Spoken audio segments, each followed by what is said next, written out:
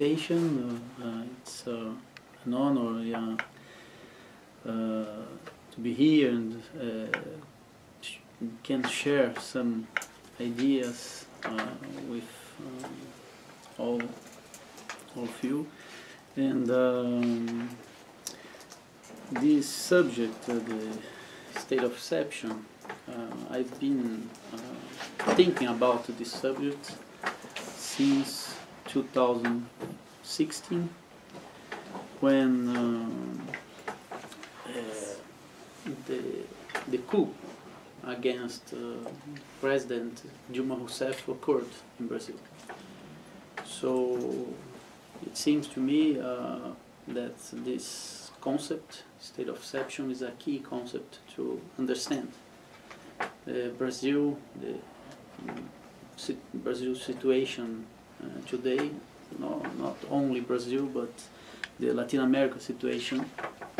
And but I will not discuss at this moment the specific Brazilian situation. I intend to offer a theoretical approach about this subject. I think it's most interesting for you.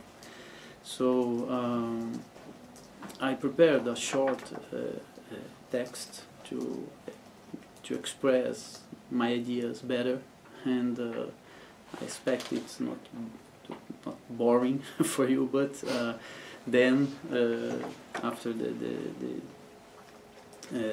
my presentation, we can discuss and dialogue about the ideas. So the expression state of exception, despite the phenomenon complexity it refers to and the severe criticism it has been facing for decades, is undeniable successful in the media, social movements, political debates, and even in the academic realm.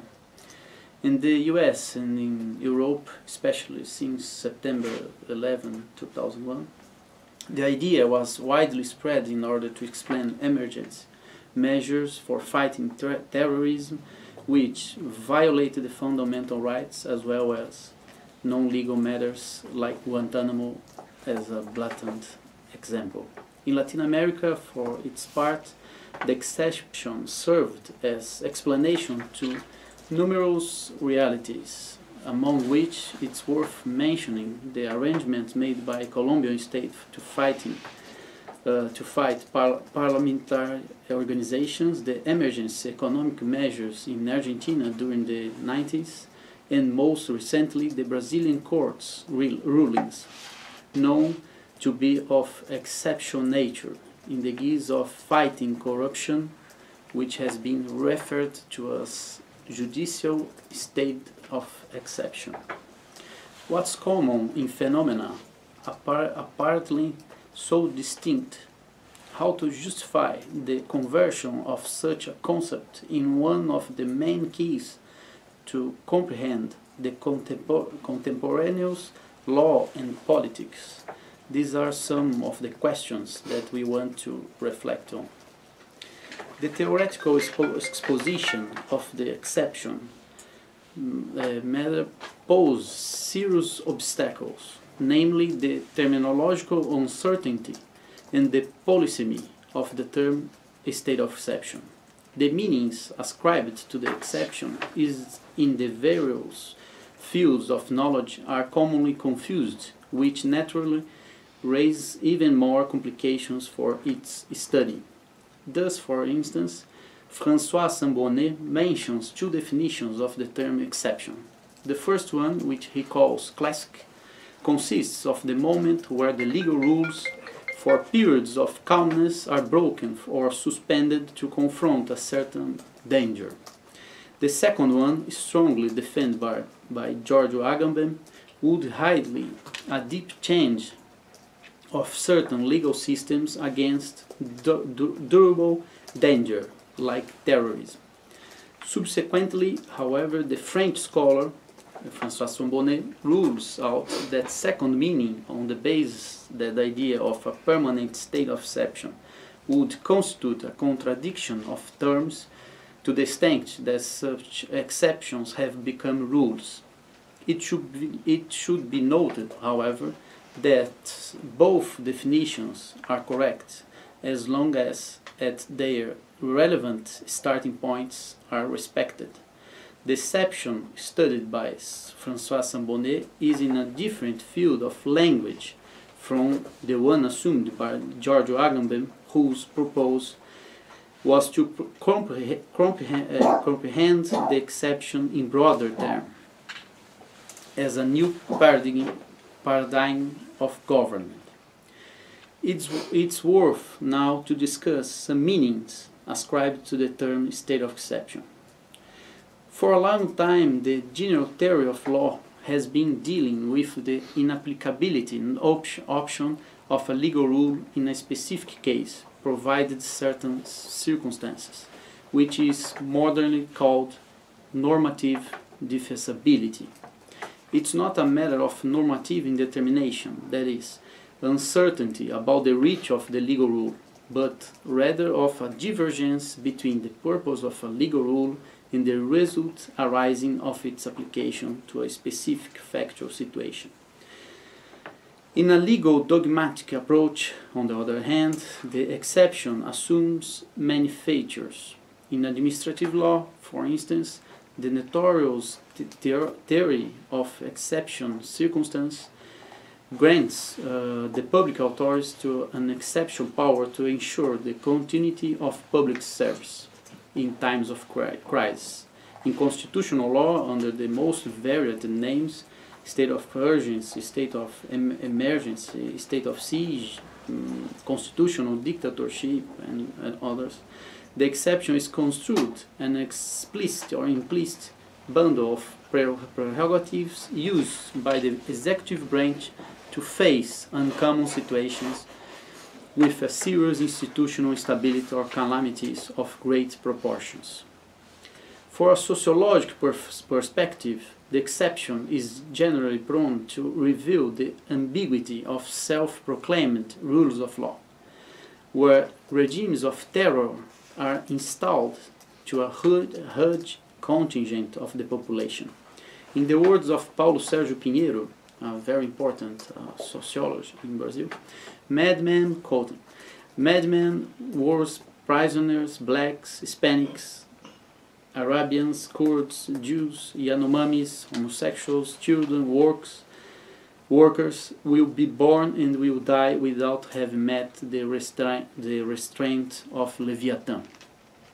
The political theory, on the other hand, employs the exception as a paradigm of the government in contemporary times. Here they reinforce the use of the expression permanent state of exception is used to characterize the progressive replacement of the policy by types of social control, violence douce or open physical violence. Finally, from the philosophical standpoint, Carl Schmitt's classic statement is found: sovereign is he who decides on the deception. That affirmation condenses the central elements of the Schmittian decisionism: sovereignty, decision, and exception. The sovereign would be the only one capable of making the final decision, whose subject matter is the exception situation. Thus, what defines the exception is, above all, the unlimited authority, meaning the complete suspension of the existing order. The semantic richness exposition of the expression state of exception, however brief, invites us to some observations. The first one relates to the realization that the rule of law and the state of exception are not mutually opposite categories. Actually, although the systematic use of the exception may lead the rule of law to run, Such a use suggests the reference framework of the rule of law. As Giorgio Agamben reminds, the exception stems from the democratic revolutionary tradition and not from absolutism. Furthermore, it should be emphasized that, strictly speaking, there is not a state of exception, but states of exception. In other words, installments of power that, lawful or unlawfully, escape the limits established by the rule of law. The second observation refers to the theoretical statute of the exception. Unlike those who deny the legality of the exception, describing it as a merely political reality, it seems that the exception will always belong to law. To say the least, the rule that determines the exception will never be self-referential. It means that it will never suspend itself. However, a further matter shall be considered. It may sound polemic, but it lies in the center of this brief exposition. The Brazilian public law, similarly to other legal systems, has long consolidated the concept and parameters to exercise exceptional prerogatives without using the concept of state of exception for such a purpose. That leads to the conclusion that the real definition value of a state of exception is not legal dogmatic, but otherwise, as it will be noted further ahead. The aforementioned meanings ascribed to the state of exception share a common sense, which can be translated in the idea that state agent invoking some abnormality takes different measures from the general norm predicted for the case. According to Carl Schmitt, unlike the normal situation when the autonomous moment of the decision recedes to a minimum, the norm is destroyed in the exception. That means that the exception unquestionably affects one of the pillars of the democratic state, namely the popular sovereignty. It undermines the conception that all of the authorities, administrative, legislative, or judicial, are merely mandate of the people, and for that reason must act to the extent of the Constitution and the laws, making room to a voluntarism which constitutes the genealogical concept of the state of exception. The exception, while refusing the law, the main product of the popular sovereignty, undermines the structure of democracy. The claim of an impersonal government of the laws changes place with the personal government of men. People are disregarded on behalf of the sovereign, which explains Giorgio Agamben's statement that the state of exception appears as a threshold of indeterminacy between democracy and absolutism. In this train of thoughts, the state of exception enhances the process of depoliticization of which the current society is a victim. The democratic speech is replaced by the authoritarian monologue. Not by chance, the economy that always posits a complete distance of politics has a special esteem for the exception. It's interesting to note that currently the market does not only require legal predictability and stability as a consequence of the impersonal application of laws. He also demands that laws be violated to preserve his own interests. Those thoughts immediately lead us to the question, who is the sovereign today? Would it be the public authority who decides about the exception? It seems not. Luigi Ferraioli points out that a silent institutional revolution has been shaped in the last decades. In his words, we don't have the public and political government of economy anymore, but the private and economic governance of politics. The democratically elected governments are not the ones who manage social and economic life in view of public interest anymore. The hidden and irresponsible powers of the finance capital are. The submission of politics to the economy facilitates the explanation of the current legitimacy crisis of elected bodies, whose jobs, by means of fanciful speech and sometimes ridiculous, is to issue actual and social laws, but it benefits their own superior, the market. In the perfect summary of Luigi Ferraioli, we are in fact governed by individuals who do not represent us, while the ones who represent us are those subordinates and impotent people before them. That's the so-called malaise of democracy. A democracy without people serving the market, and that, at the least sign of insurgency against the current conformation, is subject to authoritarian measures. As Stiglitz says, the rich don't need the rule of law. They can shape the economy and political process to work for themselves. According to a study made by Oxfam in January 2017, before the World Economic Forum, the property of only 8 men is equal to the poorest half of the world, and 1% of humanity controls a wealth equivalent to the other 99%. This is the democracy we are dealing with.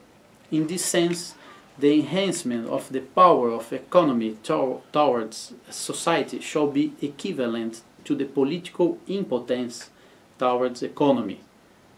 The market needs patently a weak state as a decision body in formulation of policies, but strong as a body who manages population and social control device. That does not mean, however, that economy does not need the state. On the contrary, the market claims a maximum state in economy and a minimum one in politics. The desire is thus for an economy without politics, without conflict. That framework is part of what we can call neoliberal rationality, which some want to construe as an ineluctable consequence of globalization, but which, strictly speaking, drawing on Foucault terminology, translates a device of strategic nature that defends an individualist and highly competitive society whose desires are falsely satisfied through consuming, and whose opinions are built in an environment marked by spectacularization. It refers to a never-ending present that makes the individual success sacred and condemns failure, having the hoax of meritocracy as a background in deeply unequal societies. It's evident, however, that new in the expression neoliberalism does not merely mean the resurgence of the economic liberalism. The neoliberalism turns the liberal democracy into an empty rhetoric without correspondence to the social reality, and it's exactly in that increasingly clear antagonism between the democratic order and neoliberalism that the states of exception arise. At this point, it's already possible to hint at who is the actual sovereign. Who decides on the exception nowadays is the so-called market, acting on behalf of an invisible and untraceable elite. The modern sovereign is the market.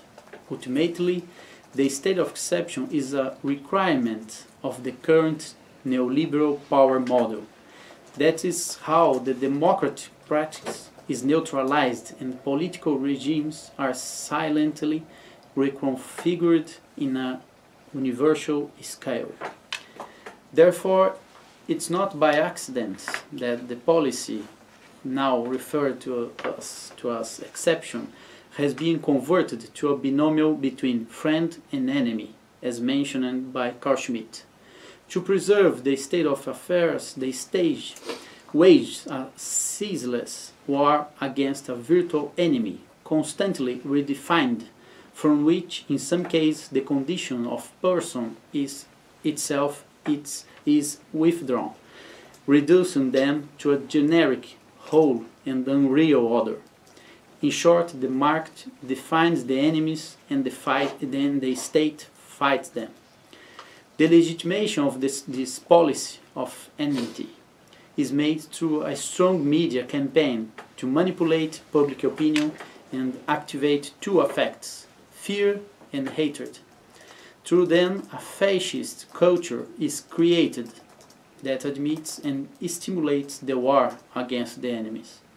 In that context, the criminal law and the criminal procedural law face a complete distortion, turning away from being a guarantor or in favor of the mere legitimation of the authoritarian aspirations of the state.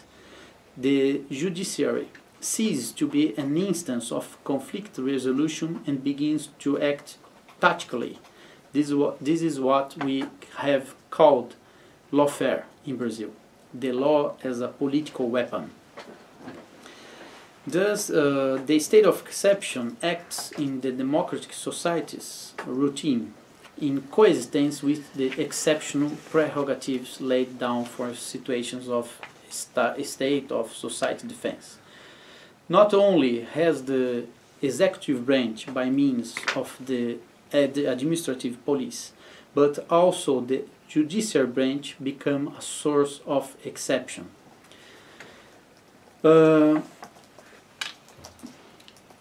Therefore, the state of exception constitutes a decisive analytical category to reveal the invisible connection between phenomena which at first seem disconnected, but together make the key to understand modern society. The crisis in the regulatory capacity of law, the crisis in constitutionalism, the level of social inequality all over the planet, the depolitization of societies, the emergency of terrorism, the resurgence of fascism and intolerance in all its forms, the crisis of parliament's legitimacy, among other elements, all work together to form a complex scheme whose unveiling is possible by means of the heuristic virtuality of the state of exception. That's it.